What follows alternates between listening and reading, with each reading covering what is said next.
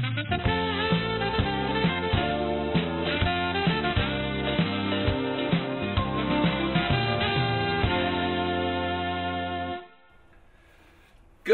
morning, everybody. I am Russ Step. That is Chris.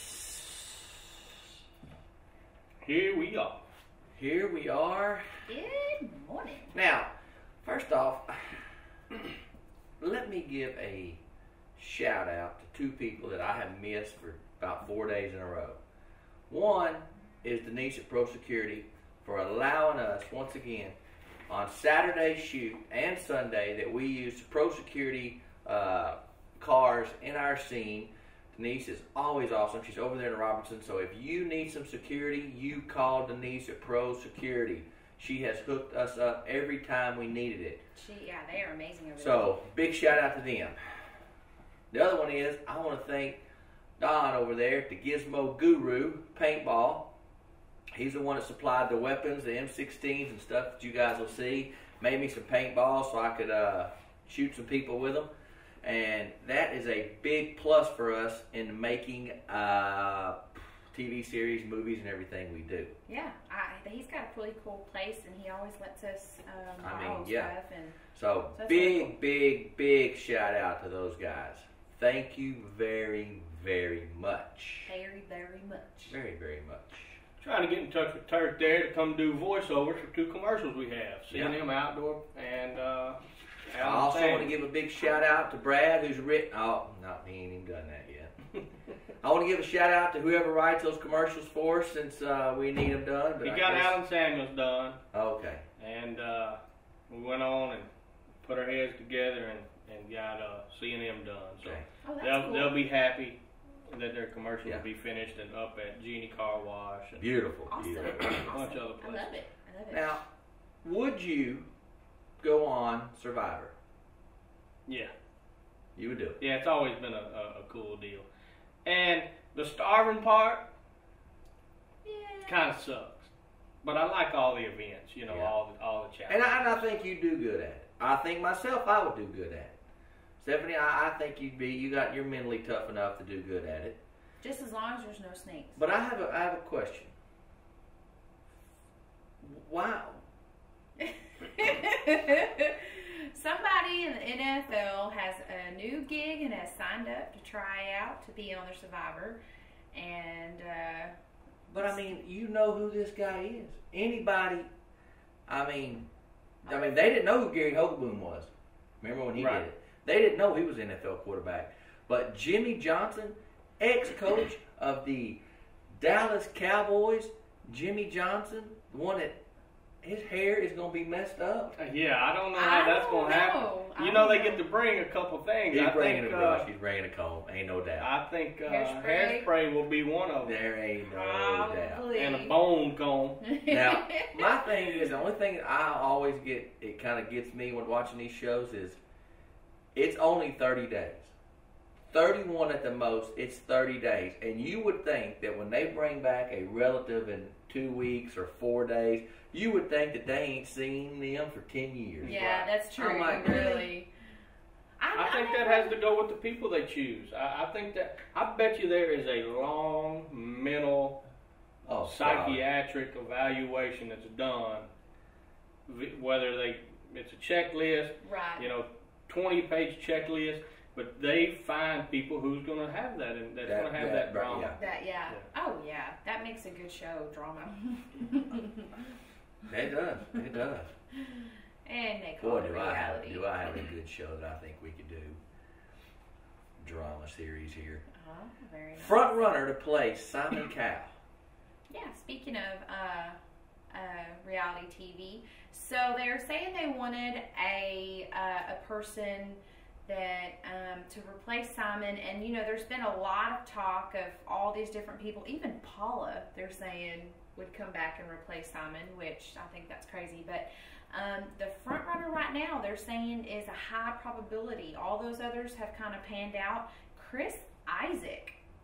Or not panned out. Not panned out. Not panned out. I would have went with Harry Connick Jr. I thought he did great on there. And everybody likes him, and he's funny. Yeah. He is Why funny. I did love you Harry use Connick Chris Jr. Isaacs? I don't really understand who's only had a couple songs. I don't Oh no. If he wouldn't have had the hot girl in the one song, I wouldn't even known it. I know, On the that's beach true. rolling around with it. That's true.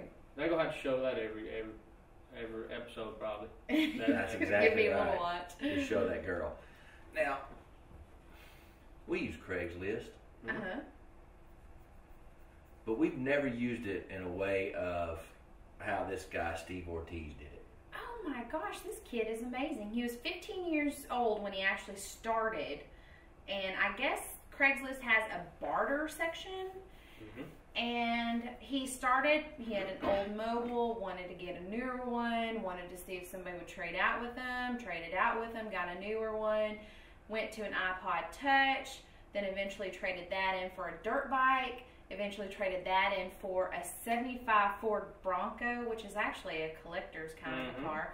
And then he said he's had a plethora of cars. Plethora. A plethora. Now he has a 2000 Porsche Boxster S. Just from bartering that one old cell phone. You know what? A lot of people have something and they want something different. They'll trade with you. Yeah. So. Can you imagine? Now, where I'm going with this is Craigslist is on the internet. And that's how powerful it is. People get on there and they trade and everything. I don't know if that internet's going to stay around. I don't know if it is. But if it does, it's a tricky thing. We're in good shape. But we were having lunch yesterday, and Chris was telling me some of our sponsors are telling, or people are coming in and saying, hey, they're getting business from us. Is that not correct? Yes. Fill us in, please. Well, here's the whole thing. Patrick's Dry Cleaning signed up with us a couple weeks ago. Yes, Their banner's running. We have their commercial running at Genie Car Wash. And he gave me a call yesterday. I called him back. He is the chairman of Ducks Unlimited. Ducks Unlimited. So we're going to have 10 tickets to give away for Ducks Unlimited. And he went, man, I'm glad I'm on the ground floor with you guys. I have seen a higher traffic volume coming in since I started advertising with you guys. I'm telling you. Wow, that is awesome. And I'm glad I got in on the ground. This company here is going to be around. I was about to just go off, but I'm not even going to do it. No. I'm not even going to go off. Ain't no reason. There ain't no reason. But I will say the one thing that I think that we do that nobody else does in town as far as TV or movies is we do give those local businesses an opportunity. Oh, You know, yeah. We do want to push people in that in the community to go to those stores and use your Mr. Inkjets and my Double new Dames. Red Sea t-shirts are going there because I don't want them to fade. Yeah.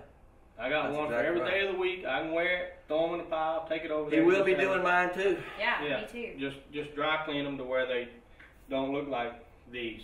You know, kind of a ash Black. gray. Ash black. Stephanie, 2010 American Customer Survey. Yes, this study showed Facebook is more hated than IRS By whom? by tons of the people that did the survey. It was scored, where the IRS is scored at a 76, Facebook was scored at a 64. So they did some research and why is Facebook hated? Well, because at first there was an age thing, and so they've opened the age gap up to where more and more people can get on. So now that more and more people get on, there's a lot more maintenance they have to do to upkeep with the traffic, the high volume of traffic, and the problems that started when more and more people started signing up. It would lock you out, and remember all that stuff, and so that's why. Well, I told Russell this about an hour ago. Yes, he did. That's where I was going next. Do you have any idea how many people how many Facebook accounts there are? No. 500 million. Wow. 500 million. There are 308 million people in the United States. Right.